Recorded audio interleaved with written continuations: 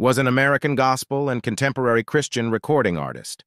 Franklin Police Department officials have stated that there is no indication of foul play in the passing of Christian singer Mandisa. This statement comes 4 days after her lifeless body was discovered in her residence. At this time, there is no indication the death was the result of suspicious or criminal activity, said police spokesperson Max Winitz.